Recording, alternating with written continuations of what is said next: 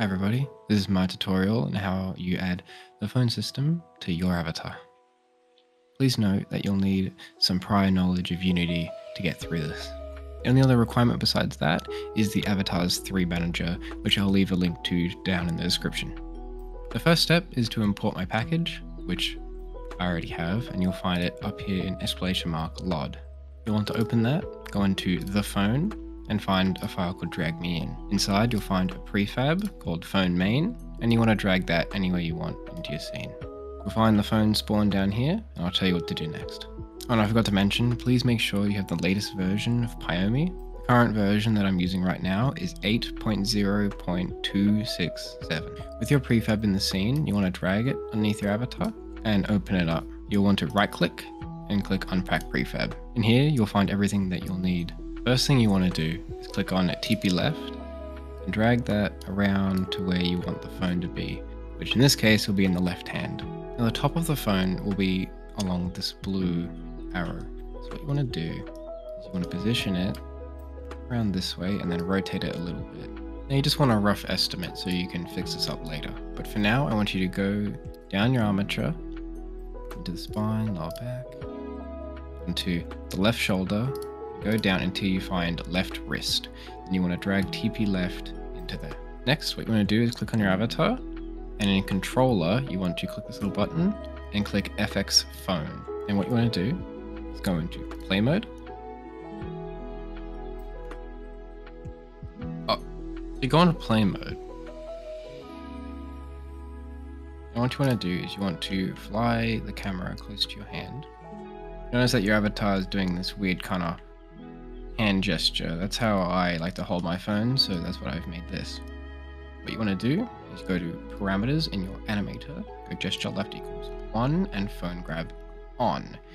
Notice that the phone teleports to this location. What you want to do is click on TP left and you want to rotate it, move it around until it looks right inside your avatar's hand. Now this one is a little bit big, so you want to go down to main container, click on the phone, scale, and you can scale it down as much as you please. You can move the phone around like this, but I suggest you only ever move TP left if you want to reposition it. It may take some fiddling around, but you'll get it in place eventually, don't worry. I'm pretty happy with this. It looks like he's properly holding the phone. And what you want to do is you want to click on TP left, click up here, little 3 dots, and click copy component. Please also make sure if you resized the phone, what this number is. You probably want to copy paste that somewhere for later. Usually Notepad will do. Okay, now what you want to do is you want to get out of play mode, click on TP left and click paste component values right here. That will move it around and there we go. Then you want to copy your scale that you did on the phone and replace all of these values with that number. Next, you want to click on the holster right here. And you want to move this to where you want the phone to be. So on this avatar, if I turn his pants on, maybe I want the phone to be default, like on his leg here.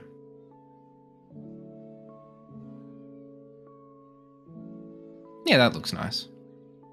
In this specific scenario, I want this to move with this bone, this part of the leg.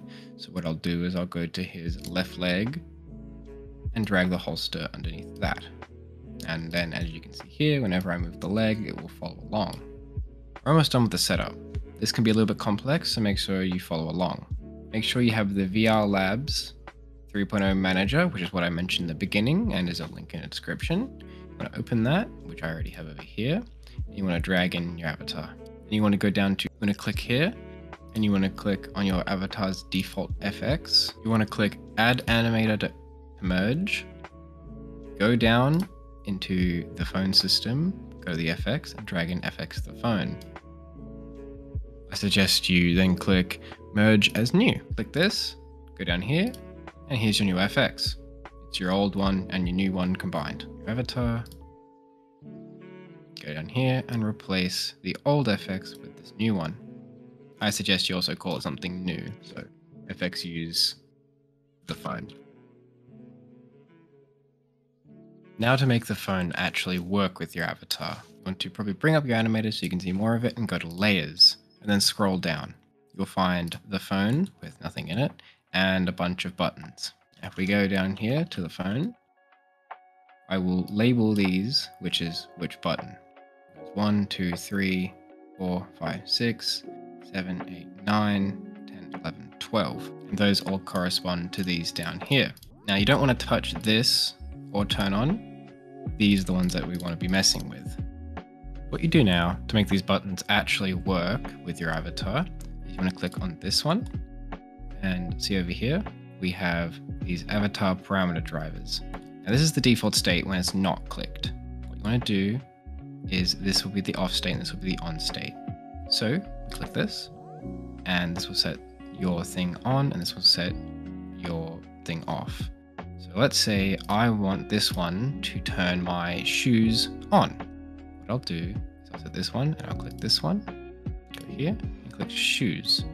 Now this will set my parameter shoes, which controls if my shoes are on or off, to off. And this one will set it to on. So now when I click button 1, it will turn my shoes off. And then if I click it again, it'll turn them on. Now this is where the Unity knowledge comes in. If you have things like ints, you will set, instead of a value on and off, you'll set it to 0 or 1, or even higher if you want to do more advanced things. And that's it. The phone is now set up to work with your avatar. Now we're at the part of the video where we talk about customization. The phone you can customize in many different ways. You want to go to Object and go to Material. You have a lot of options to work with. First off, if you go here, you can change the color. As you can see here, we can go through a bunch of different hues, change the brightness, so it goes dark or really bright, and you can control the saturation, as you can see here. So if we want to make it really saturated, the colors will pop a lot more. Alternatively, you can control the colors here. It's a little bit stronger, but a lot more customizable.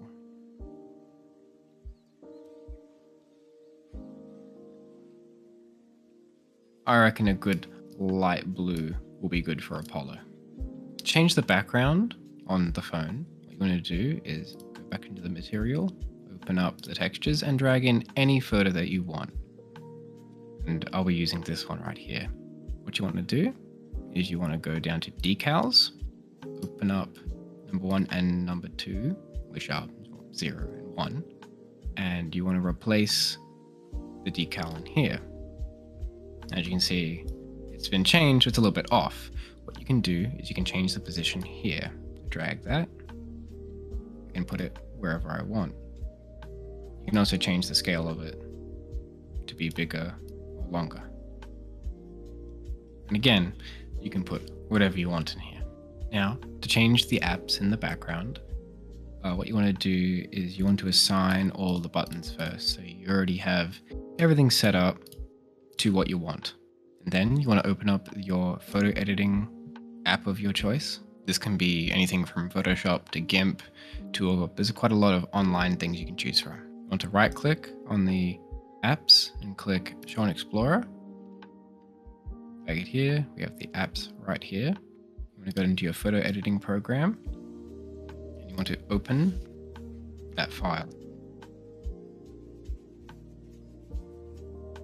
I have also included a Photoshop file for your convenience. I don't have any icons that I want to do for Apollo currently, but once you're done, you want to export it and replace the apps file. Then once you get back into Unity, give it a second and it will update this. My avatar Ace has a good example of how the phone should look when it's all set up. As you can see in the top left, we have the jacket icon. So when you go down to button 1, go to here, you'll see that overcoat, which is jacket, overcoat, same thing, is set to 0, and over here is set to 1. And as you can see in this video, all the buttons work just fine.